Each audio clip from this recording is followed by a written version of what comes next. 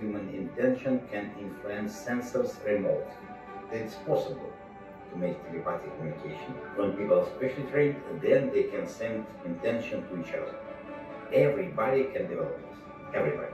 If you want to develop telepathic communication ability, first of all, you need to believe in this, that it's possible. Then you need to. It was always. Ladies and gentlemen, welcome to Manifest Bitch Tits McDick Biscuit. Welcome into my home. Welcome into our home. Glad to see you. Welcome back. I got something for you. How are you? Pyramids, Egyptology, Stargate, Dean Devlin and Roland Emmerich's film in 1994, Kurt Russell and James Spader. Phenomenal movie. I don't know about the TV show. I know it has a big following, but one of the best lines ever uttered before the hero offs the bad guy. Give my regards to King Tut, asshole. Check it out. So this fella right here, we got a lot of stuff to talk about. Before we get into it, thank you for your attention and your time. Your attention is everything. So I really appreciate you guys being here and the interactivity. Smash that like button and don't forget to... I always would watch YouTube videos and I'd have a video that I would come across and somebody's like, do you want to know the secret to a better life? Do you want to know the secret to make millions of dollars? Well, I'll tell you. First, smash that. And then there's like a cartoon thumb. And then ding, ding, ding. And I'm just like, no. Anyway, that's not them. That's not them. That's me. We got to work through that. But look, gently press the like button and subscribe if you feel uplifted to do so. But yeah, you're here. So thank you. Your attention is everything. And I have unwavering faith that the right eyes, hearts, souls, minds, earlobes, everything that encompasses you who are here right now. I have unwavering faith that you're not just going to listen and hear, but you're going to feel what it is that I'm saying. So I was sitting down yesterday in a coffee shop, sipping on some Java, looking over some notes, doing some work, having a good time. And then this fella came in with a very ornate, opulent-looking dress. He had like a robe, turban, and he had a giant sword. And I was like, huh. And then after he came in, a bunch of his compadres came in, some children. There was like 15 of them. There was a woman sitting across from me, and she was reading her book, and she looked up. And I'm just observing. I'm sitting there. I'm like, okay. And they're all looking around. I'm like, interesting. Guy's got a sword. The fucking big ass. I don't mean like even if it was little or it just. I'm just saying to paint the picture here, guys. It was a giant sword. It was interesting, and they seemed to be looking for seats. I had 3 around me. I said, "Hey, would you like to come and sit next to me? Do you want to sit next to your brother, Matt?"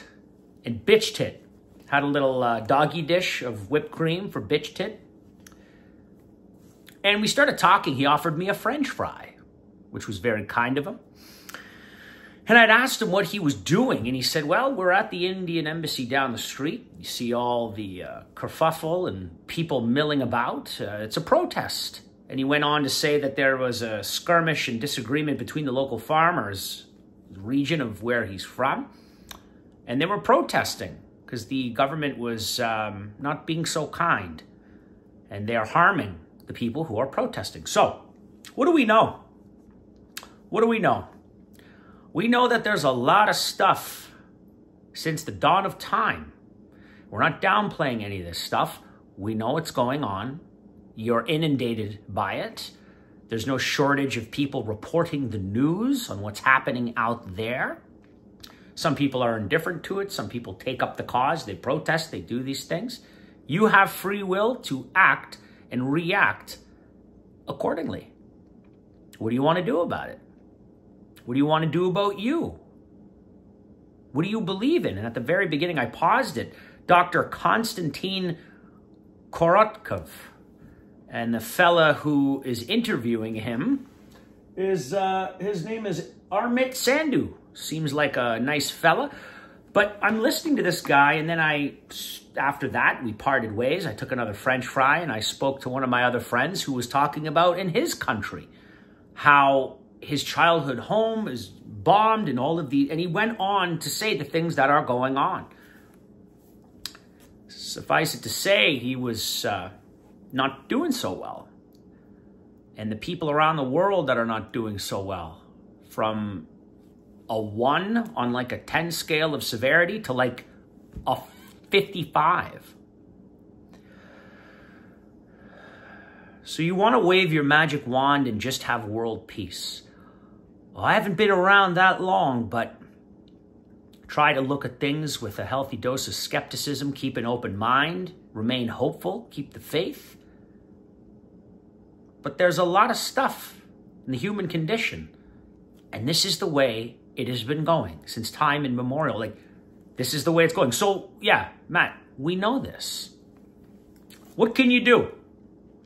Well, I just wanted to share, after I had these interactions with the fella, he also had on his turban, he was talking to me. He was a martial artist, and he's like talking to me how, explaining to me that his God and his religion, his God tells him to be vigilant and steadfast and protect yourself at all costs against the enemy. And he listed the enemies that he had. And he said, I can carry this sword. I can also, I'm like, wow, so you're a proficient martial artist. And he showed me all of these moves. I'm like, what do you have? You're trained in weaponry, obviously, nunchucks, throwing stars. He goes, oh yeah. And he takes off this like ring. It was like a silver ring. He's like, I can take this off. I'm like, oh, I thought that was a headdress and part of the ornamental headdress. But he could take it off and throw it, use it as a weapon. So this is the stuff that's going on there. And then I meditated on that, thinking about it, as I often do. But these were two events in succession that had happened. This fella, all these people who are going through all of this. And then my friend said he had a bit of a breakdown talking about all the things that are going on. And I ended up trying to, I always want to seek. I'm always seeking. I love this stuff. I love all of it. I love spirituality, mysticism. If you want to get more scientific, use contemporary language like Thomas Campbell, quantum physicist, talks about how this is a virtual reality. All these things. So what do we know about this? What are people saying?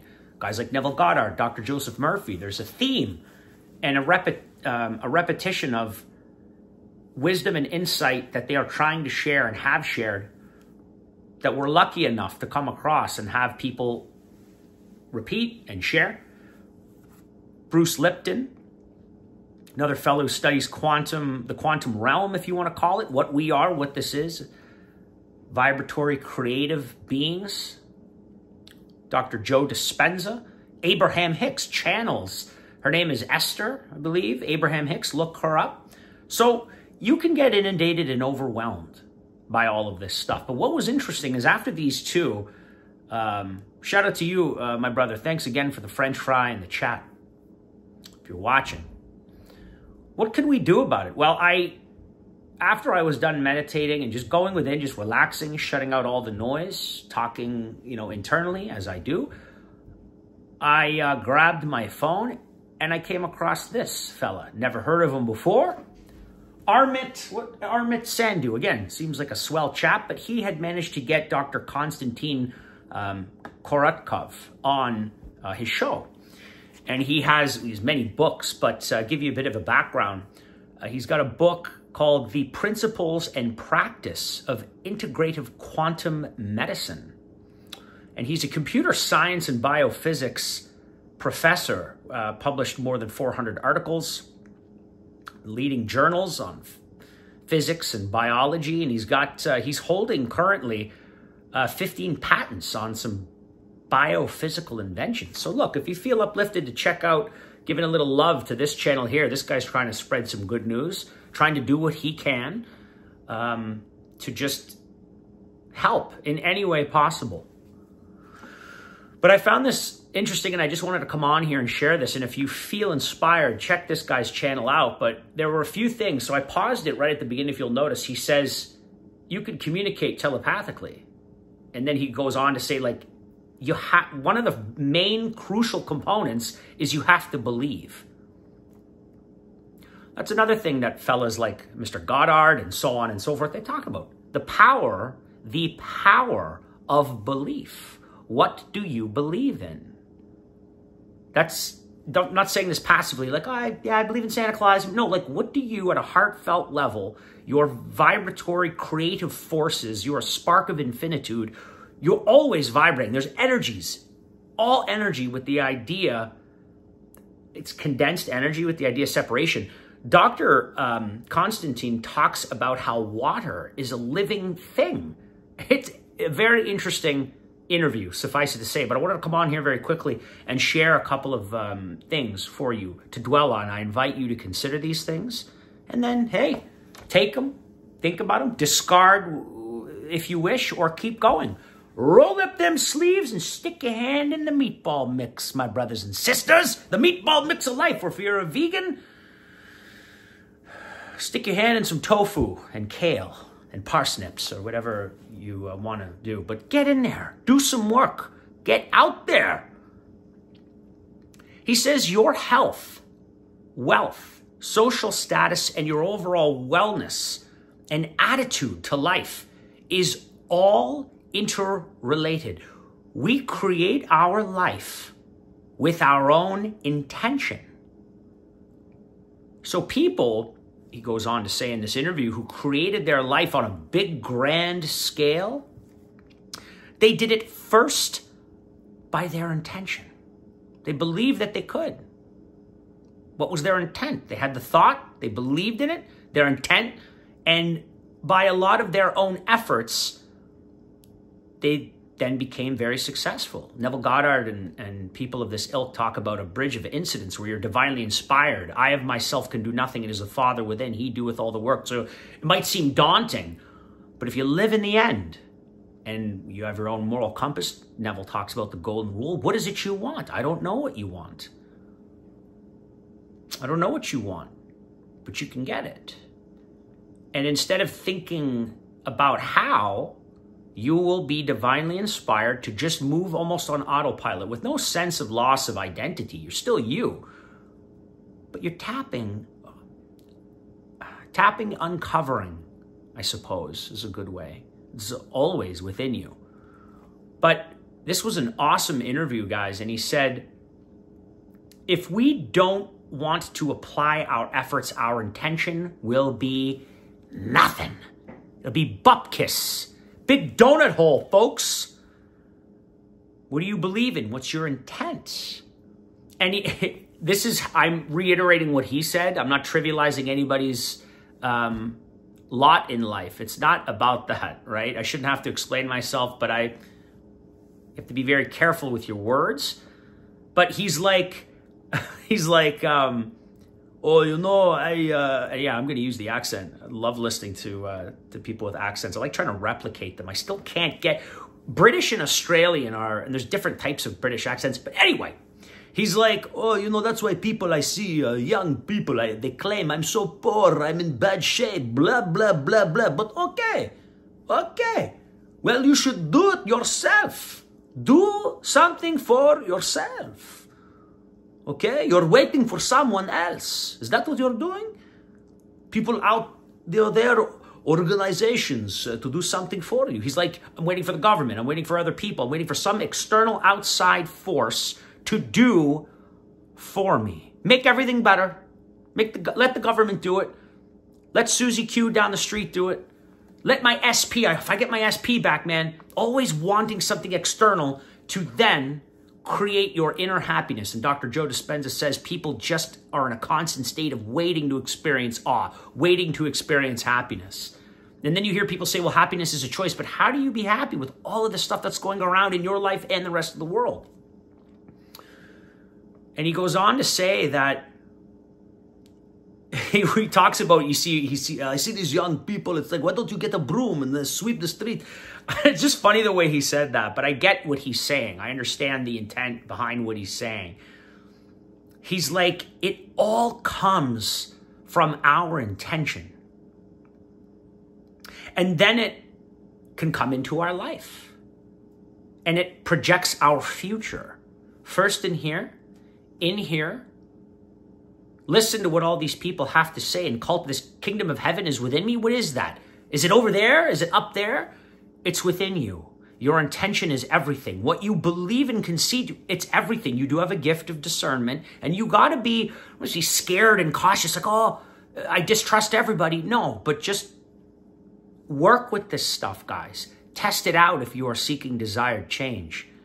And guys like this, Armit, you know, in this particular Dr. Korotkov, it's really cool what they're doing. Another guy that I just came across, never heard of these guys before. So here I heard their words, came across them, and this is my gift to you. Should you want to unwrap it, play around with it. But he says it all comes from our intention, and then it comes to our life and projects our future. Noticing a reoccurring theme here, guys. And he says, he's like, I was raised in the Soviet Union, and it was a very tough country. It still is. The wars, the conditions. He's like, still, with your attitude and your intention, you can create your life, even in the most dire, unpleasant, and difficult conditions. There was a lecture I listened to about Neville Goddard talking about the army. He's like, I don't care what people say about the army and if I should go protect my country. And this was Neville saying this. He's like, I wanted to be at home. I didn't want to fight someone's war. Some patriots and some people would not be happy with that. But Neville decided to use these principles and his intents and project his future. He lived in the end and was discharged from the army. Didn't have to get he didn't get court-martialed. He didn't piss anybody off. He ended up not fighting. He was drafted as an American citizen. And he's like, despite the fact that there was a war going on, he's like, I wanted to be with my wife and my kids. I wanted to create my own life, not go to war. And of course, there are some people, they will die for the country. That's a thing. Marcus Luttrell talks about if you knew how short and how quickly life can be snatched from you, you wouldn't do another single solitary thing that didn't bring you peace or enjoyment. Marcus Luttrell, Lone Survivor, great movie. But he says, this is knowledge that he didn't create. He didn't come up with this knowledge in all of his books and all of these teachings and what he's talking about. He's like, it was always in all of the ancient beliefs. In all ancient philosophies, starting from ancient Ayurvedic understanding, from Chinese understanding of life, not just traditional Chinese medicine, but Chinese philosophy, and then, of course, Buddhism, and then the comprehension of everything in Buddhism, and then from many other civilizations. So it's basically the same idea transferred from one civilization to the next. Certain people sharing this stuff, right? Religious texts, again, passing it on, passing it forward, paying it forward. He's like, but in principle, it's, you know, there are different texts, different Bibles, all these things, but at its core, it's the exact same principle at its core. And it was created by top-level thinkers, people, and they would tap into these higher energies, higher spirits, if you want, and these higher spirits then transform them with this knowledge, with this wisdom. And now we need to accept it. We need to try to accept it as it is. It's not our invention in the 21st century. No, it was here on Earth for millenniums. And we need to accept it. And the good doctor goes on to describe his research that he had gathered from individuals in different countries across the world, and melding wisdom from both ancient philosophies and from modern times regarding quantum physics. I talk about Donald Hoffman. I talk about Thomas Campbell. Thomas Campbell actually has a really cool thing called the Global MBT Healing. You can go check it out on his website. Did a book, My Big Toe, which is an acronym for the theory of everything. He's the one who taught me, be skeptical, but be open-minded. Don't just be closed off to the possibilities. You know, do the research yourself. There's nothing like experience. I have gone into his global healings, and I won't get into details. Again, some things are specific for me. I mean, some things I can share. I can tell you first person that healing intent, heart energy, and intention, it is a thing, and it does yield the results that you want.